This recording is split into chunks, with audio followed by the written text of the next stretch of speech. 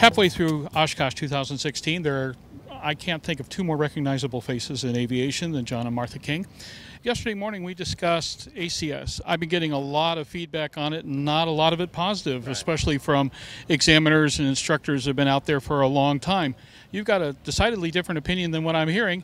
Fill me in. I do. Well, first of all, it's a change, and we've been doing it this way. We've always done it this way. It's hard to get people to change it, but the Airman Certification Standards are designed to create a pilot who's risk aware, a pilot who knows what is about to happen, what the risks associated with it, and how they're going to mitigate those risks. We started off by wanting to change the knowledge test. The knowledge test used to ask questions that were trivial and obscure and tricky, so we came up with standards for the knowledge test, and also for the practical test when you ask knowledge questions. And now we have to cover knowledge in a way that if the pilot didn't know it, it would be a risk factor. So we don't really care how many satellites are in the constellation of GPS. It's not going to make a pilot a better risk manager to know that. So we're going to ask questions that make a pilot a better risk manager. And at the same time, we're providing standards for risk management. And all of this is designed to make a pilot who's situationally aware.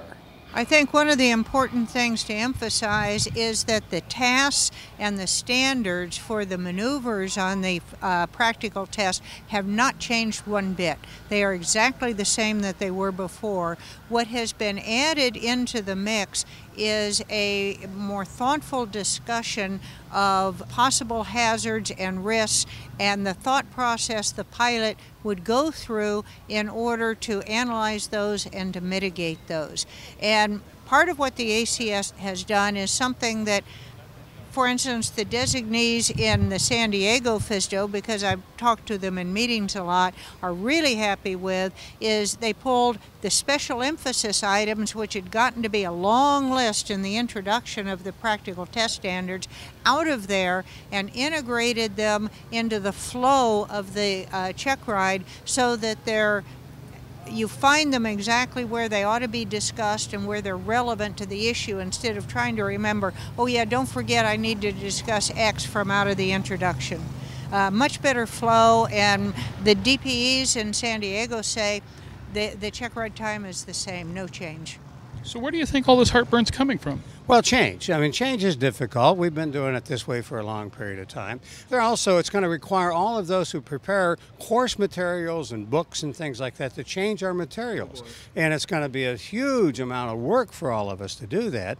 And if you don't think it's going to make a difference, why go to all this work? But I think it will make a huge difference. I think it's worth it to make the change. And there are people who complain that Airman Certification Standards are subjective.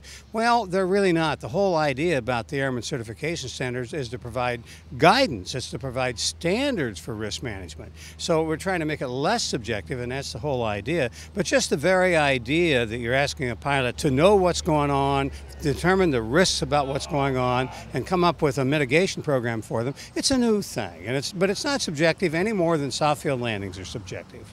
You know, any really good flight instructor and really good DPE has always used scenario-based training and has evaluated the pilot's ability to manage risk, but they've never had any FAA guidance on exactly how to do that, and they haven't had a case for the DPE that can say this person just has no clue about potential risks and situational awareness, and that in and of itself is enough to have them not pass the check ride. But believe me, any DPE who found an applicant to be totally clueless on situational awareness always found some way to down that pilot because they wouldn't be safe. One thing to me that's important to say is this iteration won't be perfect. This is 1.0 on the ACS.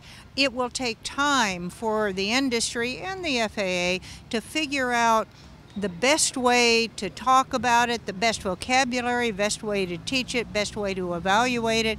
We think a really excellent start's been made, but we know it's not perfect, and we know it will improve going forward. And some of the critics are applying the old vocabulary to a new system, and they're saying it won't work. And we have to get this vocabulary down. And a lot of things the FAA did, they implied pilots couldn't make a decision, pilots didn't have judgment, pilots had hazardous attitudes. All of those things I think have been counterproductive, and I think we can do much better. We can say there are special risks associated with aviation. You need to learn how to identify and manage those risks. I think that's acceptable to the listener. The other terms haven't been.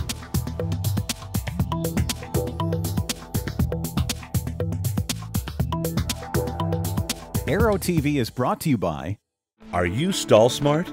Ever since Orville and Wilbur took to the skies, pilots have been taught that the more airspeed you have, the better off you are. But over the last 100+ years, we've learned that's not always the case.